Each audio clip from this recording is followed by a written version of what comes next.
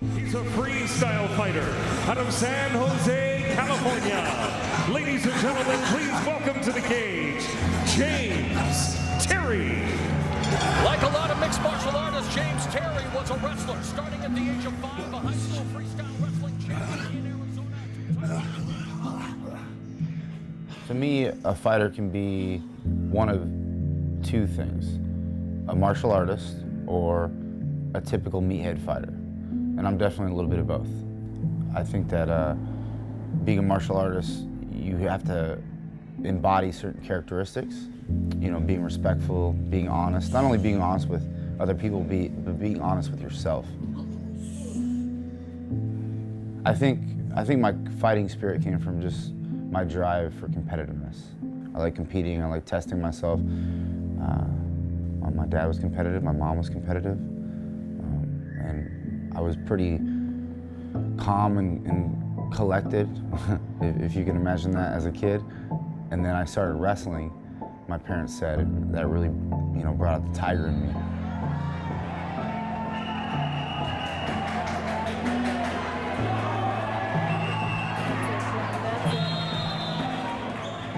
My dad always told me that wrestling is going to really help me grow into a man, and I kind of understood, but now that I am a man and I've chosen the path that I have, I see that so much. I see that in my wrestling. Ever since I was a kid, I see that in my fighting. Like I said earlier about being honest with yourself. There's nothing more humbling and makes you be more honest with yourself than taking a loss, especially when you dedicated your life or dedicated a lot of time to mastering a craft and somebody just goes out there and beats you. Ultimate highs, ultimate lows. It's just like fighting. I'm calm and collected because I know that's what I should be, so I can think and wrestle intelligently and use technique.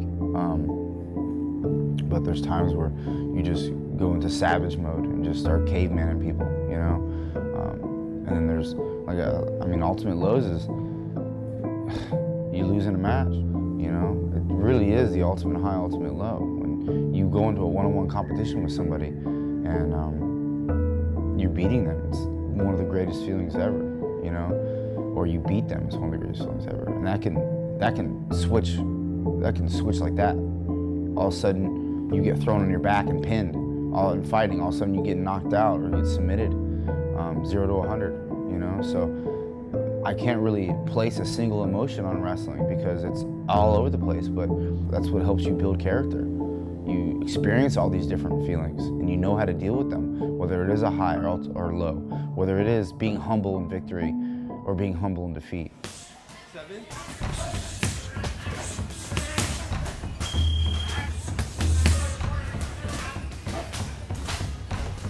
I used to pride myself. I've been in a lot of street fights, but really, I've only been in a couple fights where it was actually a fight. The rest of the time it's like punking somebody or they're trying to punk you. I definitely had a chip on my shoulder growing up.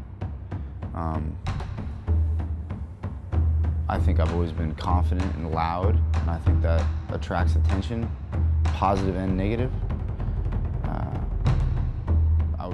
I would get pissed and just lose my temper and, just want to fight. Or show somebody that I was physically dominant. I was also, I wasn't that big. Not that I'm big now, but, I'm like 195 pounds. I'm bigger than most, or at least a little average, above average, but when I was a kid, I wasn't. I was below average, I would say.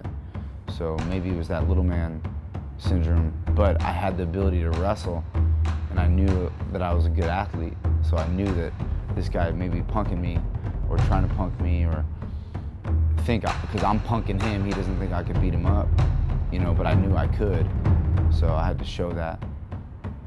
The longer I was in any environment, any school, because I did move around a little bit, then people knew.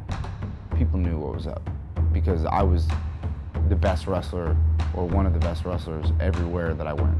So when I established that, then I would have less problems because people wouldn't try to test me.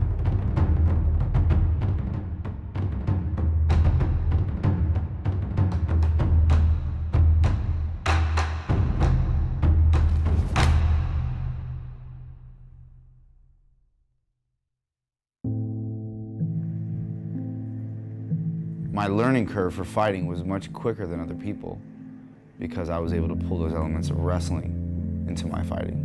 But certain aspects of fighting I was not very proficient at all.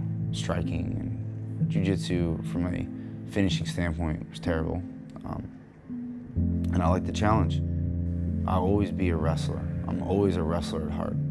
I feel like, you know, that's my thing. But if you look at the history of my fights, I've won most of my fights by knockout.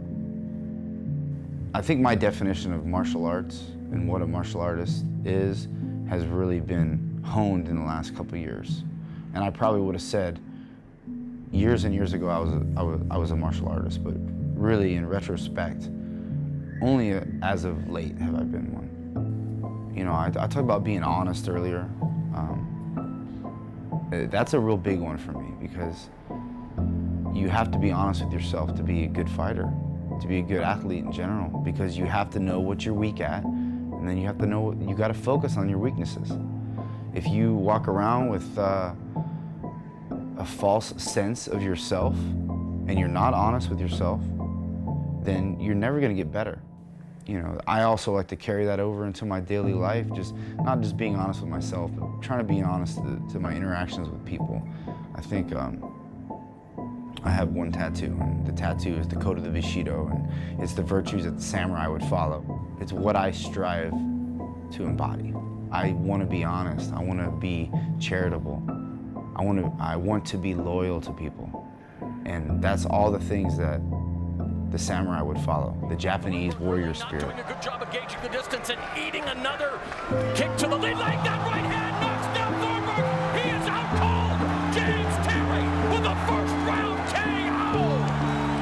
That is how you set up a knockout.